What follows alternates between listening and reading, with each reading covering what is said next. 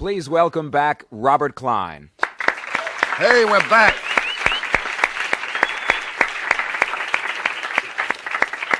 On my left and on my right are sitting two gentlemen from a very, very famous, world-famous rock band, as you know, Aerosmith, which is an American band, not some foreign. Look, I have nothing to say about it, but will you welcome Steve Tyler and Tom Hamilton? Steve? Thanks, Robert. Thank you. Welcome, Thank you sir. kindly. Thank you kindly. Steve, Tom, say hello. Thank you, Robert. Okay. Hello. In a fair fight, let's get to it.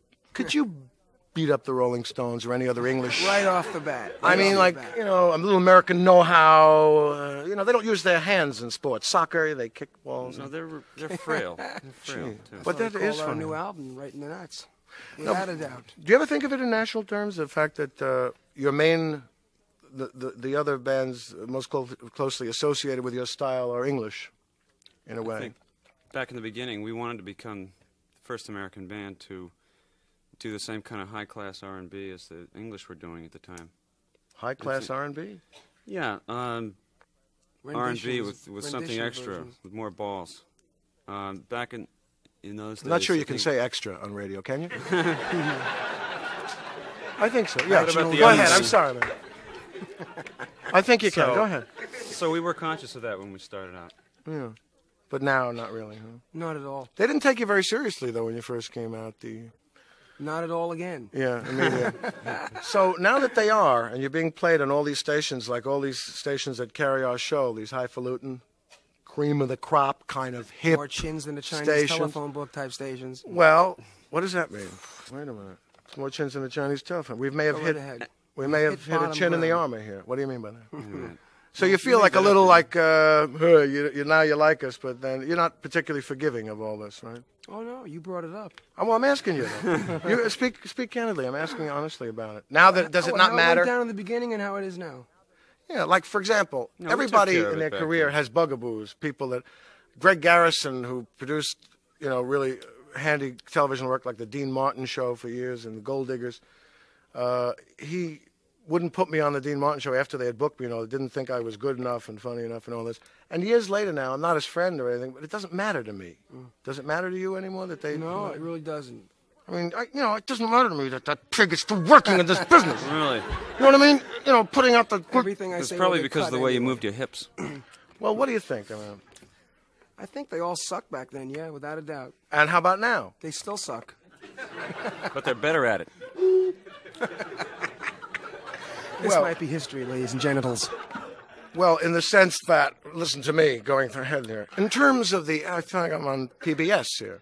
Actually, it was good for the band that it worked out that way because the only alternative, since we weren't getting airplay and interviews and press, was to go out on the road and prove it ourselves to the audiences. Mm-hmm. It was pretty hard when we went out on tour with Mahavishnu Orchestra, but and we finally went out with Mata Hoople, and it was a good bill, and we could start building ourselves. That's right. There was the idea that they weren't playing you. You had to go out and Right. prove it another way. It's a decade now of being in big time show business. Steve, you have a new baby. I sure I do. understand you're an enthusiastic father. I myself am in the market for a baby. Congratulations. The idea. That's more chins. What is it like this go round going on the road? You're an older man, if I may say so. Now, 10 years older than when all this started. What's your approach to all that of going out? It's all happening again. All stations are playing rock, kicking ass, loving it, displaying it, saying disco sucks. Yeah. Hey, Wait a minute, you can't let me tell say you can't about say it. disco on the radio. Really? No, but It's- what I mean is your personal feeling about going out on the road. Now you have a child and you're It's older tough. and you're Come on, lay established. off. Well, that's what I'm talking about. I spent a good deal of time on the No, road. I love it. We've just gone through a conversion. We got a new album out. It's going on 2 million now. In the Ruts. Night in the Ruts. Night in the Ruts. It's going on 2 million sales. The band is kicking ass more than ever before. Kids got are getting two. older. Kids are getting younger in the audience. I'm getting older. I'm getting younger. What rock and roll's back again. Here, here. I thought you were going to say that. Right. Well, I don't think it ever Here. left. But I thought you were going to say rock and roll is back again. Rock and roll is not back again because you kept on reversing everything you said. Oh, no. You sound like Catherine Deneuve in that commercial. I like a man who's short yet tall, Long quiet but yet thin. noisy, handsome yet ugly. You know, she doesn't know what she wants. Oh, no, I know what I want. What do you want? I want to get fucking laid right now. Oh, you're joking. Indeed. What do you want? Survive the next 15 minutes with my head above water. Well, I want many things, you know, but what I'm interested in now that the struggle was a decade ago and now it's a new ball game. See, I have met a number of people on this show who are successful musicians and so forth, and they're sort of around my age, kind of, or a little, and how they feel about it as opposed to how they used to feel about it, going on the road, getting on the stage, performing. What about this violence thing that happened in Philadelphia? Kind of ugly. 2 incidents. Were you hit with a bottle, I think?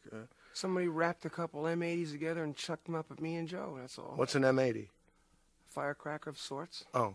An eighth of a stick of dynamite. Something like that. Just about took my... Makes a loud No, popping noise. Just some asshole Yeah. took... Well, how do you know? Maybe they came from a difficult home. Without a doubt. No, I'm just, Without a doubt. Yeah. Vaginal yeast infection from the pool, no doubt. you had a Someone chucked it up on stage. We were doing an encore, so we walked up on stage. yeah. And people are chucking stuff all the time to see if they can hit him, you know. Yeah. It's their way of showing their love for us and Well, being that- part of the show. So it just happened to go off right here, I remember. And it blew a hole in Joe's finger, in the back of his hand. Yeah. Blood went, psh, psh. I thought he'd gotten shot. Yeah. Because it was such a psh, Right. right in front of us. You know, And also there was a bottle incident, wasn't there? yeah, last time we went there, That's the one where we. Why in we that walked same off town, the stage city after of that. brotherly love? most likely because we came back again for a second time. Well, why is there No, something it's about? enthusiasm? It's really enthusiasm. It's their way. It's I think a way Very of striking. if they can touch us somehow with a bottle or a football or whatever, they become part of the show. I don't They quite became understand part of that, the but I'll buy part it. of the I don't understand it either, but that's. Is there when something when in you your get hit performance in the that- face with something? You know the person. Let me ask you this. I see several people right in this room poised with things ready to throw. Is there something about you guys?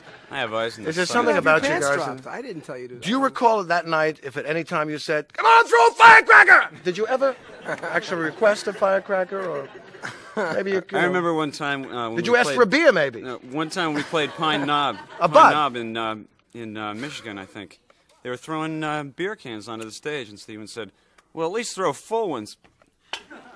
So the next thing we knew, there was 5 or 10 spinning full beer cans flying all over the stage. Yeah. Well, I think you should know better than to suggest such a thing. Well, No, we it just was dived for the it was stage just and it was, started- it was fate, you know. Like hell, we'll go back there again. You know, it's ridiculous. It's just the way it is, you know. Would That's you why I have moved thrown around so something much. if you were in the audience and they were Aerosmith? Positively, without a doubt. I think you're not kidding in a way. You know? I wish I could see us sometime. Yeah. I said that too. I'd like to see me in this I Broadway take my show. place last night. You said you were in the pool. I was shooting something. Yes. were We're you shooting. shooting That's again? one. What the Is it the know? heroin or the cocaine, Robert? We've never done that at our concert. This was drug. No one does drugs at your concerts, do No, they? shooting. Never. Do you? Absolutely. Hey, come on. Wait a minute. Drugs? At your concerts?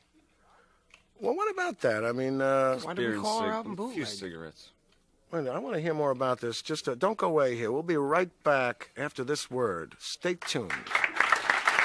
All right, we're back, and we're speaking to Steve Tyler and Tom Hamilton from Aerosmith, and the new album is Night in the Ruts.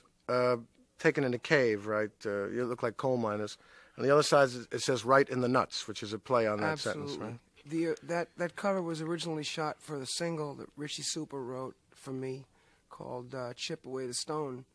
And we were in L.A. at the time.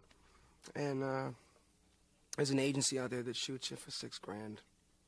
I said, you know, send your secretaries out, look up the 1921s, get all the old suits and costumes. So they got us a whole truckload full of crap and stuff.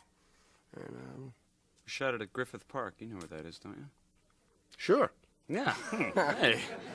Hang on. Yeah. Well, being I know plenty about movies, parks. you know. I'll play. You want to more play s- esoteric parks? There's been more. Morrison Park in Chicago. How about Yeah. that one? There's been more Star Treks and even going back to Buck Rogers that was filmed at this particular. Yeah. It's a hill. Yeah. It must be 100 feet high. And there's a cave all the way through it. Then there's a T trench. Oh, and those old science Right. fiction one where they had a With mop the- pails for every- helmets. everyone- Tell Zorro that we will not go to his planet. You know, the broomsticks. Exactly. And All Right. of them. all very of them have bad been shot technical there. stuff. Ever since we've shot there, we've noticed. Hey, you were Sergeant Pepper. You were in that movie. George Right. Martin is here today with us, and I know you all were talking before the program. That was a real, a very big thing in the Aerosmith career, isn't it? Because you came out great in that movie, Yeah, we did. right? Yep. Well, did it mean something at this age? Even more legitimacy? Yeah, we do the song for an encore. Yeah, Yeah. Positively. yeah. The Gave us a Beatles. chance to test ourselves out as far as what we could do in a film. The length of the segment was just right. You wanna do Perfect, that one again? song. If the right thing came along, and maybe if George Martin was supervising the musical production, As long as we the would kid don't consider- die. Your kid? The kid don't die. You? You have a kid named Mia. Yes, sir. There's a song on the album, Mia. You're a sentimental guy. You know that people who see that you're too vulnerable, they'll start throwing things on the stage. Yes, but how do you know I'm singing about her? Well, I assumed, no? M.I.A. One more time. Suddenly, I was in another world. He was not singing about her. He was singing about someone else. Singing. You're also a teen idol. Tom, how do you feel about Steve being a teen idol? I think it's great. Really? Helps my income. Yeah. Wonderful, pragmatic answer. I get to be one sometimes too. Really? A lot. Hey, I know. Really, a Listen, lot. plenty of teens like him, but not probably as much as him, though. Anyway, want to score some competition here. That's the thing I find it hard to relate to. When people are fans of me, usually they may be a little older. I don't know. I mean, what is it like to look at an 11-year-old girl in the eyes who is madly in love with you? What's it like Just to like look now. in her eyes? That's what it feels like. 11 plus 50. 11 plus 50. What's it like? Never mind. No smell. Never mind. Print it. No, no, I. And why did I... No, I'm not. I'm not asking any questions that were prepared from your press kit or anything like that. You know. Won't find any. No, the press kit is Harold? replete with. No, it's replete with things to ask questions about. You know, but I wasn't interested in that. It's just you're human beings. You got personalities. You're nice people. Well, all right. Thank you kindly. Thank you. You know. What'd you ask about last night? Yeah. Were you Last there? night you were at the Nassau Coliseum. They had to play during a hockey game. It had been booked, unfortunately.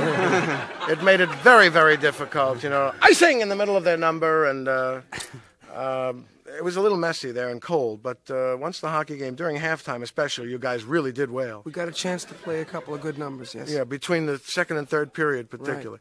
Now, what is that like? It's not exactly intimate, but it's exciting, huh? Yeah, 20,000? 19,000. 19,000? We did an extra 1,000 last night, I think. Obstructed view tickets, they're called. Really? Yeah. Behind the stage. The kids are like this. Obstructive view. That means they're in They're the ones that Yonkers. just run down to the front and throw bottles and fireworks. They go, remember me? Well, they were reserved seats, though. You know. They were well behaved. Oh, positively, no bottles. But the people backstage, Yeah. I must have spent been half the night on a 5,000 of them. drum They riser. were all just slobs. Really? Unbelievable. They drank all our beer, stole our T-shirts. Really? Yeah. Stole your teachers and drank your beer? Yeah. That really pisses me off. You know? Why don't they? I wish they lived in Saudi Arabia. Cut off their hands. You know what you get for stealing a T-shirt in Saudi Arabia? Cut off your 5 hands. foreskins. No, they do that over in Israel. Failure to make a Stephen. left turn signal. Cut off your hand. Murder, you can't watch TV 3 nights. It's backwards there. That's no punishment at all.